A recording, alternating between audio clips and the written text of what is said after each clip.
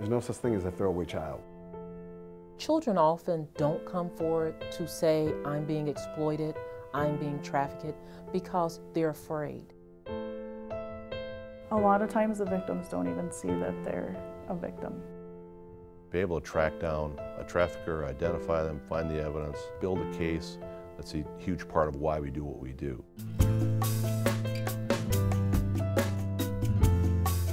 Every day, young people in our state are sexually exploited, some as young as 8 years old.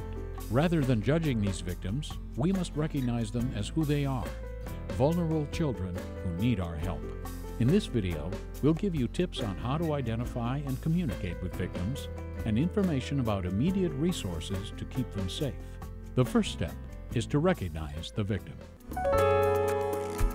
When we think about individuals who have behaved in ways that are not socially acceptable, we tend to think of them as there's something wrong with them.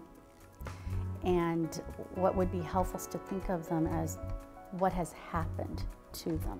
Try to look through that lens when you see a kid in a motel somewhere who's strolling on the street maybe. Try to look at it through the lens of an abused child, because that's what they are. In your work, you are likely to come across sex trafficking victims and not realize it. The key to identifying a victim is to closely observe them. Does she or he avoid eye contact? Is she or he unusually hostile, anxious, or withdrawn? Check for tattoos with the trafficker's name or symbol, as well as bruises, scars, or burn marks. Take a hard look at the people she may be with. Are they significantly older than the possible victim? Does she refer to one of the males as a boyfriend or daddy? See who's holding her ID or other belongings. And listen for sketchy explanations of how they all know one another, or inconsistent stories about what's going on. Note how she or he interacts with you. Does she seem guarded or unwilling to talk? Is he giving you unclear responses to basic questions about where he lives, works, or goes to school? Her responses may be vague or sound like she's been coached. She may not even be able to identify her acquaintances. Take the opportunity to ask the possible victim plenty of questions, like where does she live and has anyone hurt her? All kinds of things, from whether that person has identification on them, whether that person is free to leave, where they're going, if in a situation she makes or earns any money, does she have access to it? Does she control it? All kinds of things to look at the scope of that relationship and see what's really happening. Sexually exploited youth may enter the healthcare through the emergency room. And that emergency room visit may be to an overdose. It may be because they drank so much alcohol that they're passed out. It can be because they've had a suicide attempt. It's making sure that when you see these other risk behaviors in the emergency room, that you're asking the question, or are you ever in a position where someone is having sex with you that you didn't want, that you weren't intending to?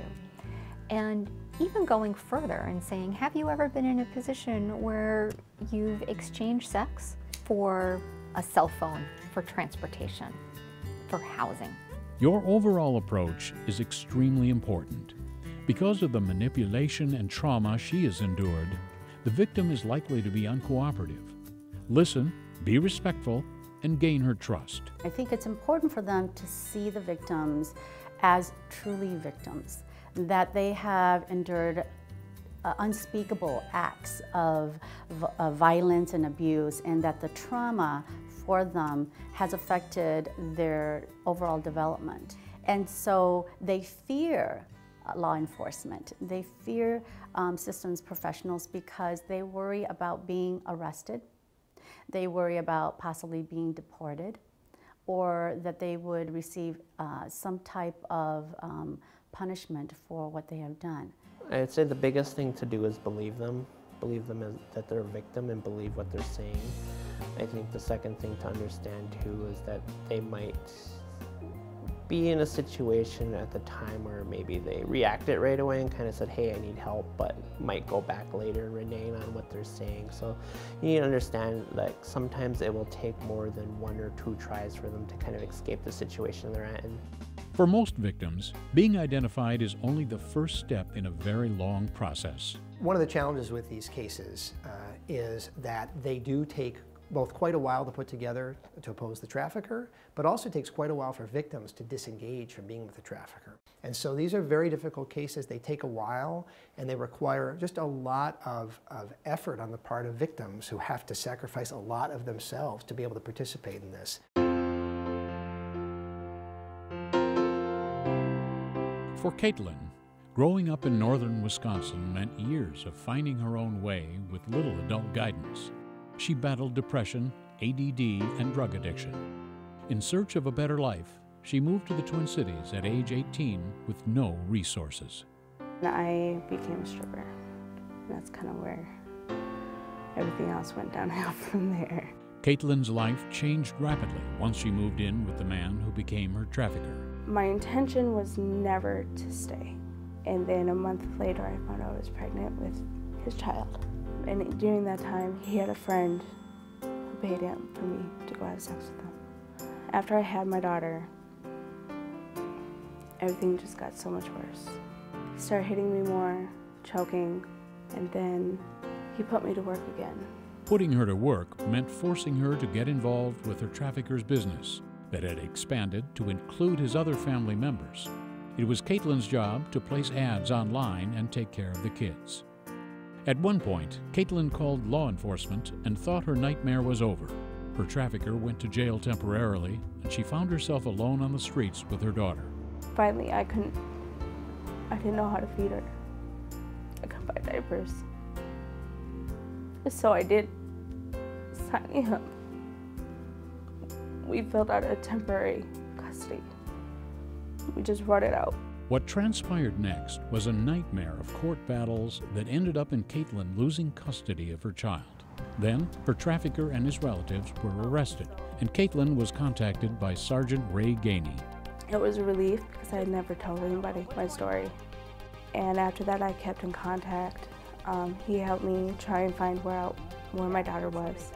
He gave me numbers to call, and he was just extremely helpful. Caitlin's testimony against her trafficker's family helped to put them behind bars for some of the longest sex trafficking sentences ever handed down in our state.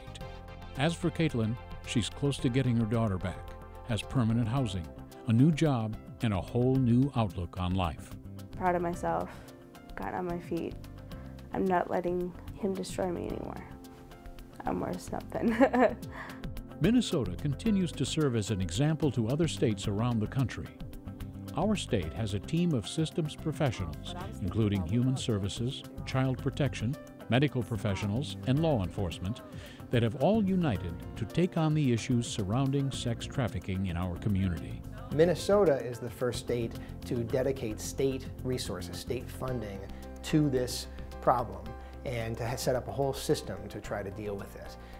And also, I think the fact that we're taking a health model and a multidisciplinary model. This is not just something that's for law enforcement or for advocates or for any particular group. We're really working all together, and that's a new thing. And I don't know that any other state is doing that.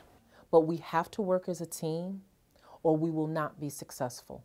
And we need to look at how do we educate our children within all of our communities about exploitation, about trafficking, about telling an adult that we will not judge them, we will help them.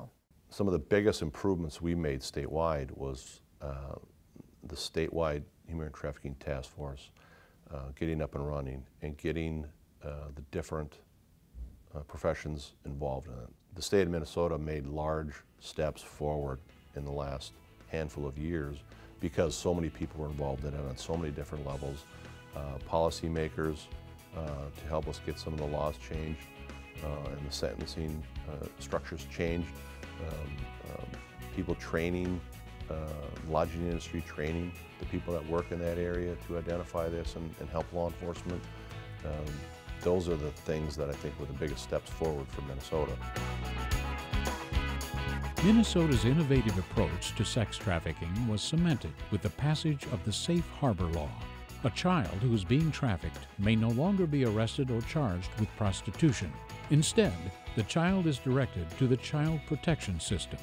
I'm feeling very positive about where we're at. I think we've really managed to have a quick and succinct response to some of the pieces of safe harbor, and I think it's really surprising too, given that this is not just a metro-centered focused approach, but really taking into consideration Minnesota as a whole and really kind of make sure that people are connected. Safe harbor means more than legal changes. The law also established a system of regional navigators in the Department of Health to connect victims with services, and a statewide hotline provides up-to-date information on shelter availability. When encountering a potential victim of sex trafficking, be as thorough as possible. The details you record could make a big difference down the line. Connect victims with services. Regional navigators can help. And report underage victims to Child Protection. Any child who is being prostituted must be reported, regardless of the identity of the exploiter. When we work with children who have been trafficked and or exploited, we need to really all move at the pace that's best for that child. When we say, oh, I understand, no. If you yourself have not been exploited or trafficked, you don't understand in the way that they understand. So we need to be conscious of that, we need to be respectful of that, and we need to move and proceed and do what we do in a way that puts that child and his or her needs first and foremost. Those of us on the front lines can identify victims and refer them to services. But victimization can only be prevented when we focus on the demand, those who buy other people for sex. I think we have to start very young to teach boys different things, but men have to step up for that. It can't be just women who are doing this work, as it so often is. I think there are good men who are beginning to lead this fight. It's a social issue. You could talk about societal norms and what should we expect of men and boys and men to teach boys as they grow up about what's normal behavior, what's not. I think it's going to be a generation before we see some real change in it and the demand side. Our work to communicate with victims, educate others, and assist in building the case against traffickers can be very challenging, but it can also be quite rewarding. The biggest thing is the educating your community members, educating your professionals in your communities, educating yourself. If you have some people in your community that you're suspecting is possibly a victim, either researching it or reaching out to a professional in your community, a law enforcement, sitting and talking with them and going over the information that makes you believe that this is occurring. That's the biggest thing, is educating and understanding what trafficking is. If you don't open up the topic, I'm not going to tell you. You might be the one person I could confide in. If I go for a doctor's visit for whatever reason and you ask me, are you okay? We just like to let women know that any kind of abuse is not okay, whether that's domestic violence, sexual assault, prostitution, and we're here to help. And you open it up to all women, so you don't feel like, oh, he knows I'm a prostitute. You do the continuum. Once you open that door, you might have someone say, my pimp's out in the lobby, and I don't know what to do, I want to get away from him. Well, then if you're a professional, you need to know at that moment, you need to have a plan, right? Because of the psychological distress that they're experiencing and the impact of the trauma on them, they're not going to be very good at raising their hand or saying, hey, I need help in this. And so they need us to really empower them and hold their hands, because what they've convinced themselves because of the trauma they've experienced is that they're not worthy of being helped. And so they're going to continue to not always be open to us because of that feeling and because of the trust factor. So we have to work harder. And I feel very proud of the work that's been done in Minnesota around this issue. We can honestly say that we have a statewide collaboration that is committed to the safety of victims. Sex trafficking is an issue that's hidden in plain sight and is a lot more prevalent than people think. It's our job to identify victims, listen to them, and help them get the services they need. Every action we take makes a difference. Nobody should be bought or sold. Sex trafficking is something that damages you for life. You can heal some of the scars, but they're always there forever. There will always be vulnerable women and children, and there will always be traffickers who are willing to sell those women and children. But until men stop buying, this will never end. And now I've become a mother, a lover, a friend, a co-worker, and I'm motivated to help bring an end to sex trafficking.